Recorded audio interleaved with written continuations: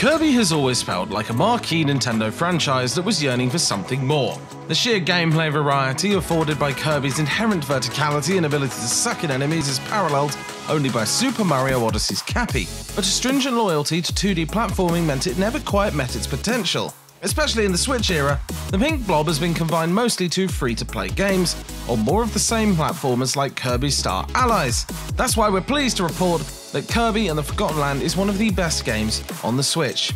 Yes, HAL Laboratories took quite the risk on Forgotten Land, with a brand new perspective that totally throws the classic Kirby formula off kilter.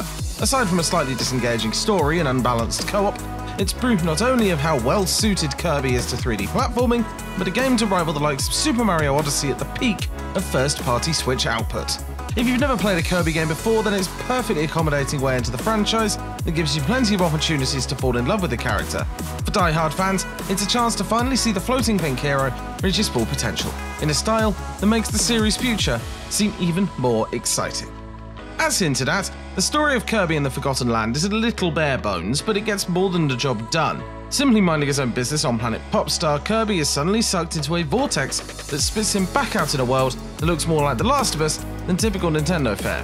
From dilapidated skyscrapers to streets strewn with overgrown shrubbery, this new world is a place devoid of almost all life, and it's up to Kirby to discover exactly what happened. HAL Laboratories does a great job of varying the biomes you explore, with some desert levels playing host to dangerous underground moles, and fiery volcano levels where every jump needs to be precise. The game is quite hands-off with its storytelling as well, instead leaving you to piece together the history behind these abandoned shopping malls, freaky boss monsters, and so on. That failure to properly flesh out its story is one of Kirby and the Forgotten Land's few missteps. The first two acts are almost entirely devoid of explicit storytelling, aside from the general narrative thrust of Kirby needing to battle through each biome to save missing Waddle Dees. It all ramps up to 11 towards the end as you reach the final few boss fights that are faced with plenty of exposition.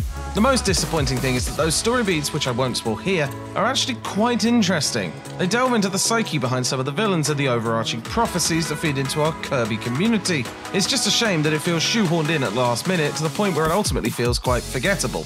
Kirby and the Forgotten Lands is almost always flawless, but its shallow narrative and clunky storytelling are certainly a shame. Luckily, pretty much everything else in the game more than makes up for some slightly rushed plotting. The game is a classic 2D Kirby experience transposed to a 3D plane, as you roam around decent-sized hub worlds, battling a range of cute foes, finding missing Waddle Dees, and sucking up objects to transform the pink hero.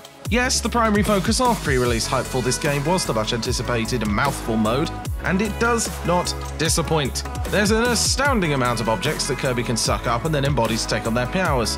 Few are as instantly memeable as the car, which lets you zip around more open areas and some really fun time trial courses. There are also cones that let you stab cracked ground to unveil new areas, stairs to help you access hidden areas, and even more that appear organically as you progress through the game.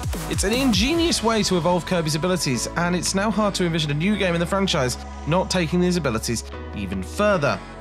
The Switch isn't renowned for its graphical fidelity or processing power for that matter, but Kirby and the Forgotten Land makes brilliant use of the hardware. In fact, it's probably one of the best looking games on the system, with colours popping and vast landscapes shimmering in both handheld and docked modes. There were several occasions where, as a level starts, you slowly pan up to the area you're about to explore, and we will have to agape by just how pretty these worlds can look. Recent Switch games like Rune Factory 5 have shown how the Switch is occasionally not up to the task of running graphically intensive games, but Kirby handles it exceptionally well. What's also quite impressive is how you and a friend can play the entirety of Kirby and the Forgotten Land together. After completing a few early missions, you unlock the ability to play locally with a pal, one of you controlling Kirby and the other a Waddle Dee. Playing co-op provides some of the game's most exciting moments as you coordinate boss battle strategy and try to jointly navigate obstacles in synchronicity. The only downside is that the co-op is very much unbalanced and, as expected, quite Kirby-centric. Despite getting play with a friend, only one of you can harness Kirby's mouthful mode powers using weapons like swords, hammers, and boomerangs. Teammate, however, they're relegated to be stuck as a lowly Waddle Dee, who gets none of that excitement aside from a spear. Ooh. That means no becoming a car, no embodying a cone, and no sucking up new abilities as and when they appear. It's definitely a missed opportunity and makes the game that little bit less exciting for whoever's lumped with being the lonely Waddle Dee.